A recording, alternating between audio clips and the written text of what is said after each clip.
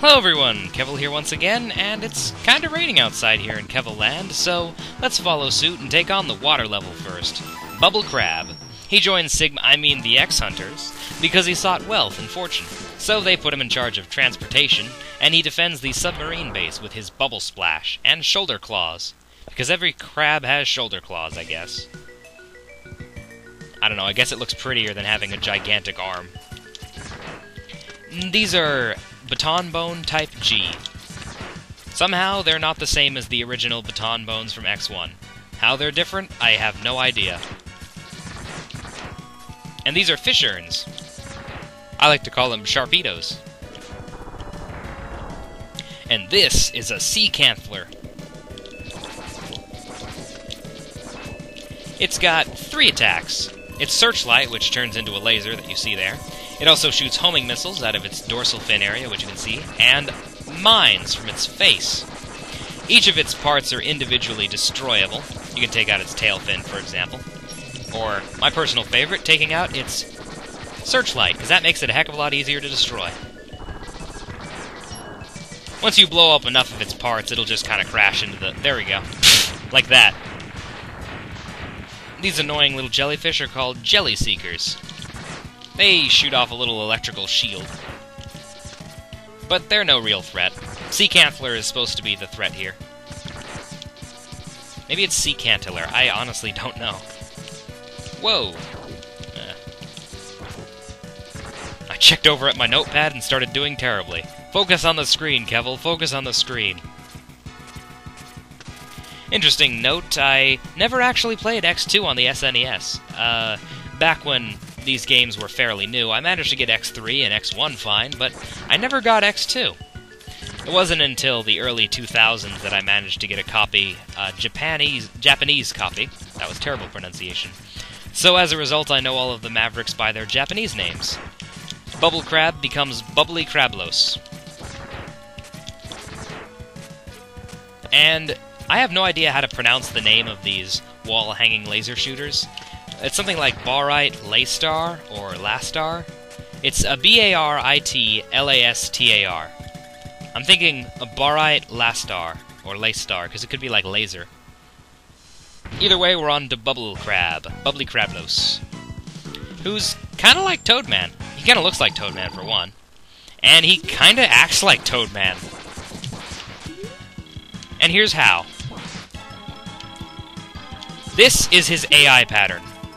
Let's lock him into it. If you can lock him into this pattern, he becomes the easiest Maverick possible.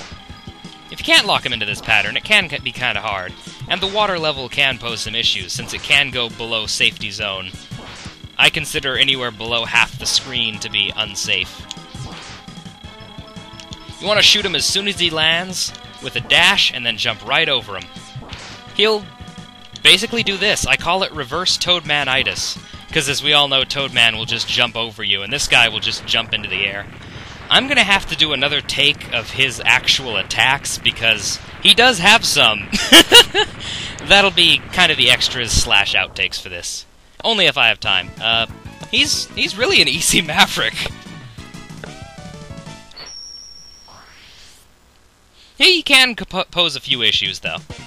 Killing him, we get his weapon, the Bubble Splash. Yes, the Bubble Splash is what it's called. Normally it does that, and it will continually fire as you hold down the attack button. And if you charge it up, it'll create a little bubble shield around you. The bubble shield will make you jump higher underwater. And there actually are a few outtakes. Bubble Crab isn't actually too easy to get into that position. There can be a few mistakes depending on what he does, and the stage, not too much of an issue, but still a few outtakes. Enjoy!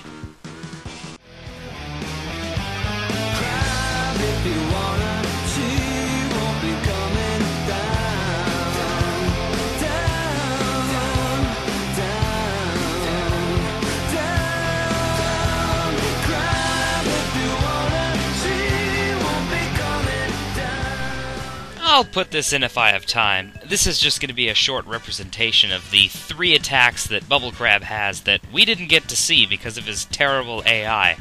He has 2 regular attacks, and then every Maverick starting in X2 has a desperation move that they'll use when they're low on health. I think it's below half. So, enjoy that. I'll just be cutting this up into the parts of video that's important. His first move that he usually uses... Whoa, he's using both of them now. Well, he shoots out little bubbly representations of himself that will fly in your direction. He also can launch off an aqua bubble, as you see. Let's see if he'll do his desperation attack at me. Nope. He shoots bubbles.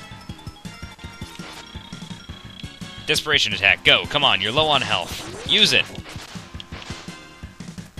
Use it! Bubbles.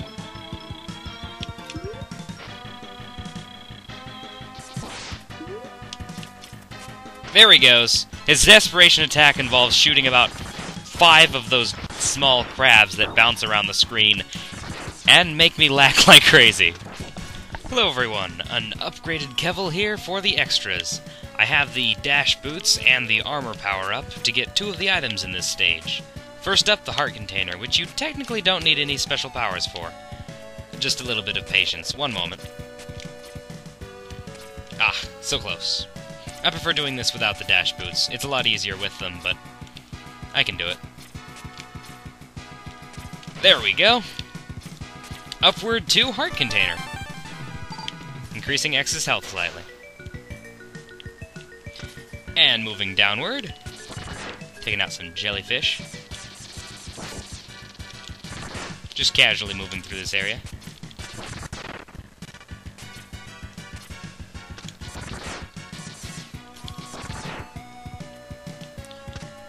Let's see if I remember where this is. I haven't actually looked it up, so I might be wrong.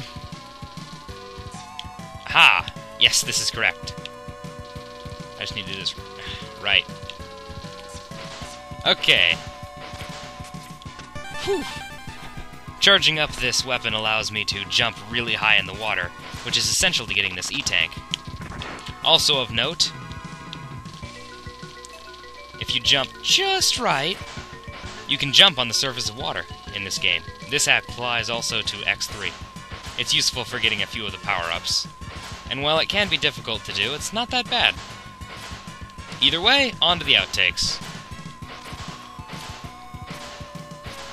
What's the difference?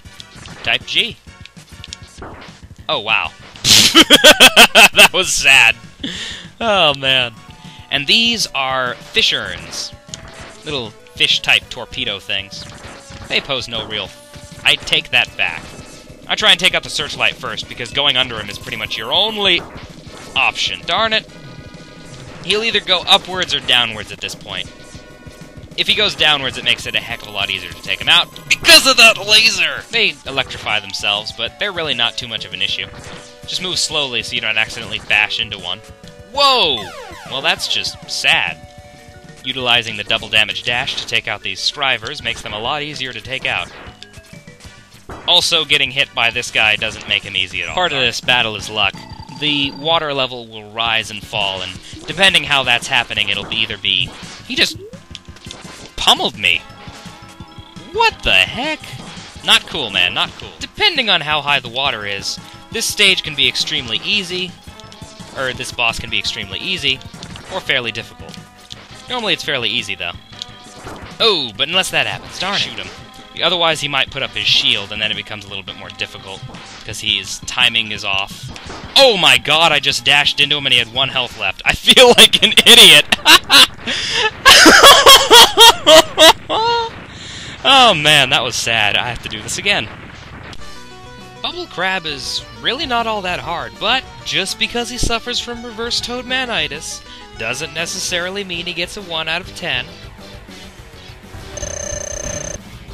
It does, however, mean he gets a 2 out of 10. Sure, it can be problematic to get him into his position that's required for that super easy AI pattern, but really? This guy's easy to fight. I mean, honestly, we only saw 1 of his moves in my actual run. Given fighting him normally is kinda hard, but not that hard. And with this is just pitiful. The mini-boss for his stage is optional, so even the stage is quite easy. Most of the mistakes there, they were just my own mistakes, not due to the stage being really hard. For an underwater level, I actually enjoyed it. Usually underwater levels I've found are kind of harder, but this one, not so much. Enjoyable stage. I had fun with this one. And I hope you did too. This is Kevvl, signing off. Ciao.